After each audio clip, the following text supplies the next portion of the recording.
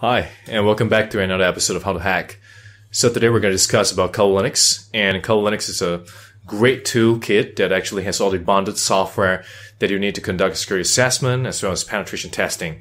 So it is in fact segmented into different phases that a computer hacker would actually go through in order to find information, find vulnerabilities, and then to exploit your systems using active attacks. So whether it's wireless system, wide interfaces, or trying to sniff packets, whether it's under the radar or you're aggressively trying to get into systems. So these are all the great tools are available within it, and it's a must-have if you are a security practitioner or whether you are a ethical hacker or you're a computer hacker. So it has all the tools available, and chances are we are going to go through some of the tools so you understand where to mix and match, where are some of the potential items or services that are available where we could detect the flaws in the endpoints, in the service, in the systems, and then of course be able to match it against another tool, because sometimes we need a way to check and balance between the kind of findings that we get. And we're going to go into demonstration right now. So over here I have Kali Linux running, and Kali Linux is the ultimate toolbox for any computer hackers, or if you are a certified ethical hacker. These are the great tools for you to actually use to conduct penetration testing, security assessments on the enterprise or the organization that you've been assigned to. So of course, when you go to the application tab and you go to Kali Linux, you'll be able to see the top 10 security tools that are available. And of course, these top 10 security tools are commonly used tools that many hackers themselves as well as ethical hackers actually use to conduct security assessments. So of course, if you were to, the great thing about using this tool is that if you were to look at the different tabs over here, you can see that it's firstly gather into information gathering, followed by vulnerability analysis, followed by web applications, password attacks, wireless attacks, exploitation tools, sniffing, spoofing, maintaining access, reverse engineering, and of course, and the rest of the services that are available. So if you were to think about it carefully, these are actually the phases that a computer hacker has to go through in order to gain unauthorized access into those systems.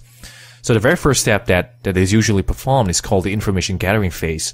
So in the information gathering phase, we are actually looking at different kind of ways of gathering the kind of systems, information that are already available on the public internet that we can gain access into.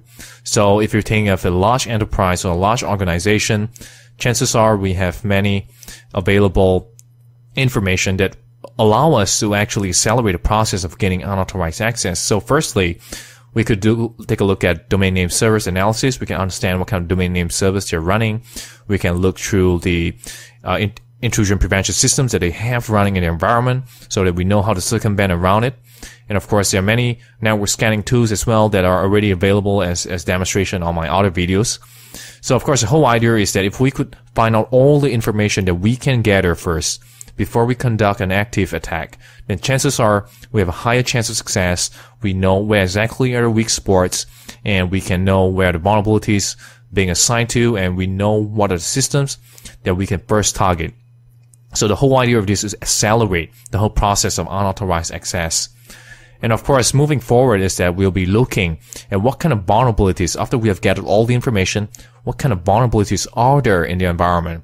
If you look in terms of databases, even the up-and-coming technology databases like NoSQL, MariaDB, NoSQL type databases, so we are able to look into this information and be able to assess the kind of databases they're running. Also, we are able to use fuzzing technologies to help us check against what are some of the inputs that we can throw into databases and try to get some information out of it and be able to assess the posture, security posture of those databases they're running in the enterprise. And of course, web applications is very common attacks that we use frequently to gather information on. So many enterprises have hundreds of web applications available on their enterprise and their organization. They're used for many kind of systems, many kind of business units, organizations within their enterprise. And we want to be able to identify the kind of content management system that they have. So we could use Blind Elephant, WP Scan, etc. And of course, database exploitation again, understanding the IDS, IPS identification. So all these are the way that we actually perform to gather even more information, pinpoint the vulnerability that are associated with each of the systems in the environment. And of course, moving forward, that is when now that we have gathered all the information that we need, we can actually start to actively probe against the system. These are very aggressive ways of trying to gain unauthorized access. However, you'll be surprised, just these first 3 steps alone could actually get you pretty far into the systems that you're targeting against. So you'll be really surprised about it, because sometimes when you are searching, when you are looking for publicly available information, we could actually find SQL servers, password list files, usernames, database configuration files, just within the 3 phases. So after we have, of course, gone through the phases, we now go into the password attacks phase. So of course we have GPU tools they're very popular now to help us crack passwords. And of course we have online attacks. So firstly, online attacks are just direct probing against systems that are available. So of course, you'll be asking the question, why the hell would anybody be using offline attacks, right? So offline attacks is that, imagine the first 3 phases, either in information gathering, vulnerability analysis, or web applications. We actually gather some kind of password list. Maybe it's hashed. So we are able to start cracking those passwords using available tools over here that also has been demonstrated in some of my previous videos that you can take a look at. And of course, wireless is a really hot thing. Every organization, every enterprise has wireless access. And the whole idea is, are we able to gain unauthorized access into those wireless network and be able to gain system access into it? So you'll be surprised when enterprises actually have bring your own device policies. And some of the users actually use their mobile devices to enable Wi-Fi hotspots that allow other devices to connect into that hotspot. And this actually creates a lot of problems, because many unauthorized devices are actually given the permission to access your enterprise content. And at the same time, imagine if they were malicious, or if those devices were actually vulnerable, then chances are it's going to be the weak spot that will allow computer hackers unauthorized access into those systems. And of course, we have exploitation too. So this is, of course, the really popular ones, so like Beef, which is cross-site scripting framework. And of course, we have Metasploit. This is everybody, you gotta know Metasploit. It's a highly automated tool to help you actually gain shell access into the system. It helps you automate the way of controlling the system that has already been compromised. So we are actually able to write exploits, able to put different kind of payloads and set some configuration settings for us to gain access into the vulnerable systems. So it's a highly automated tool that you gotta learn. And of course, we have social engineering toolkit as well. So this is again another great tool for you to use. Sometimes exploits might not be that straightforward. It might require a lot of technical tinkering of the platforms, understanding the architecture of the processes. But sometimes what's a really easier way is actually to just use social engineering tactics for you to gain access into those systems.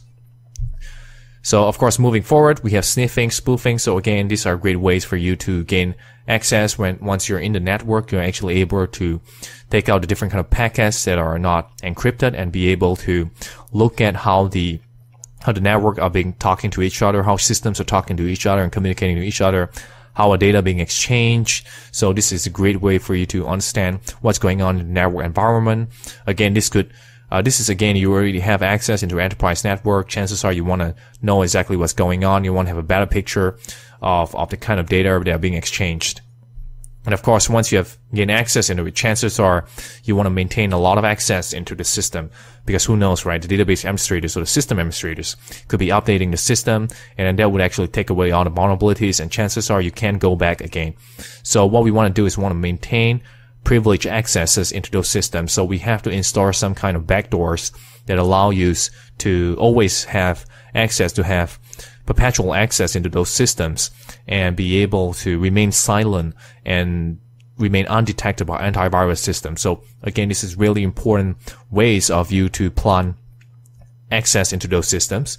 And of course, if generally after maintaining access, the rest of the phases are actually more or trying to understand how exploits actually work, like reverse engineering. You're trying to debug certain malware. You're trying to understand how malware actually operates. How can you write a much better system, a much better backdoor that can actually bypass antivirus detection? How do you make sure that your backdoor are actually unable to be detected by network intrusion prevention systems or host intrusion prevention systems and the likes? And of course, you have stress testing tools as well, and many of the other tools available here that you can actually use to stop or start services. Of course, you can do this all through the command prompt, but of course, sometimes you just want to click and be able to activate those services. So this is a great tool. Kali Linux is a great tool for you to use that can be able to allow you to have control over the security assessment of the enterprise network that you are targeting against. And at the end, of course, you can push all of this data into reporting tools that allow you to ultimately report back to management or to report back to your clients and tell them of the security posture of your environment and be able to let them understand what are the remediation steps for them to take next. And there you have it. We went through the Kali Linux and we saw how the different kind of phases that a computer hacker have to go through in order to actually see what are some of the phases that you go through in order to gain unauthorized access into the system.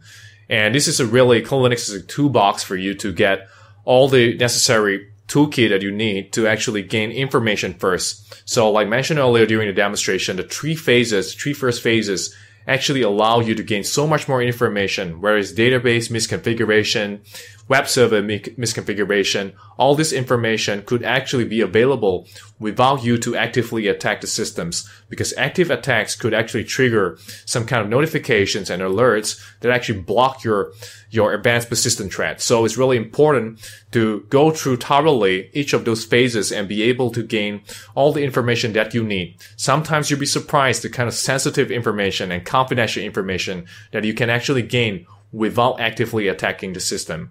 And of course, a lot of my subscribers have been asking, what about defense? What are some of the tools available in the market right now? What are some of the state-of-the-art technologies that are available to help us actually defend against many of these advanced persistent threats? So, of course, there are a lot of interesting technologies like user behavior analytics.